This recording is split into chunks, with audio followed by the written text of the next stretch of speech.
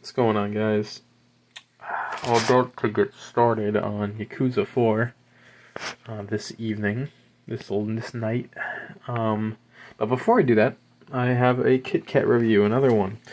I've been doing a lot of Kit Kat reviews, I've noticed. I guess I'm just the Kit Kat guy now, you know? Anyway, so this is one of the other duos. This is strawberry and dark chocolate this time. Strawberry and chocolate is typically a very good combination, so I have some high hopes. I'm really interested to see how they do this strawberry flavor on a Kit Kat, and we'll take a look, I guess.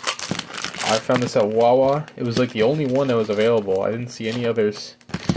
Anyway, without further ado, there it is. And it smells like strawberry very strongly. As soon as I opened the wrapper, I just had a waft of strawberry scent. And I must say, design-wise, it looks very delicious. Like, the colors just look very nice. Like, this looks awesome.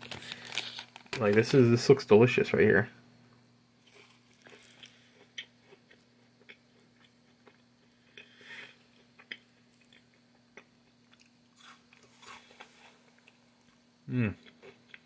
And, as suspected, this is a great combination.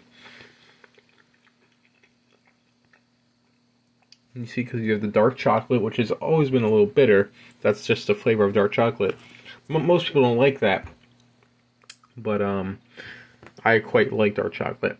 Anyway, the sweetness of the strawberry flavor contrasts very well with the dark chocolate. So it's just a very pleasant experience. It's like eating chocolate-covered strawberries or something like that.